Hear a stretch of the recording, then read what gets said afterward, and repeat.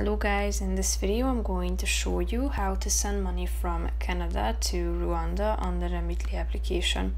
But first I just want to mention, don't forget to subscribe to my channel, because at 100,000 subscribers I am going to show you my whole YouTube revenue statistics and growth strategy, how to make money online. Now let's jump into it. First of all, open the application on your phone and tap on the flag icon, and then you should tap on the search bar and type in Rwanda into the search bar to find it more easily. Tap on it and wait a few seconds, then click on get started at the bottom of the page.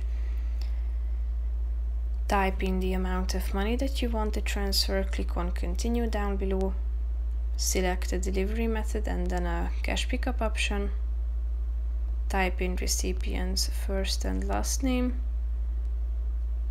Type in their city, click on continue, then their phone number should be added as well. Decide whether you would like to send them a notification or not by tapping on yes please or no thanks.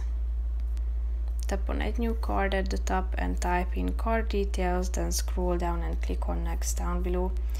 So that's pretty much it for this video guys. See you in the next one. Bye bye.